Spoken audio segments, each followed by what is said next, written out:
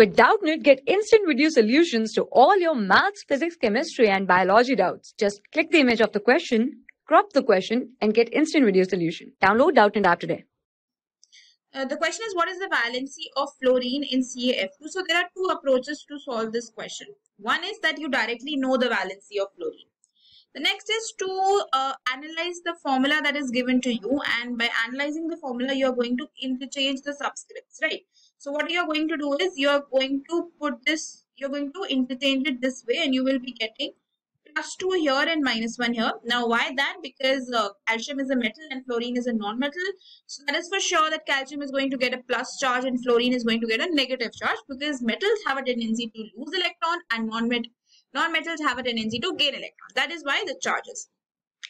So this is one approach where you can interchange the subscripts and then you can get the valencies, something like this.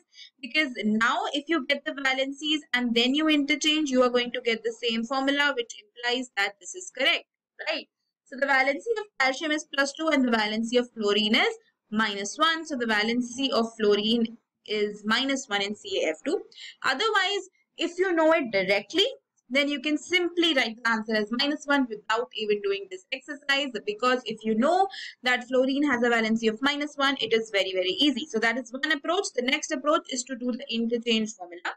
Then after doing that, you can simply find out the valency of F, which is -1. That's all for the question. For class 6 to 12, IIT JEE and NEET level. Trusted by more than 5 crore students. Download Doubtnut app today.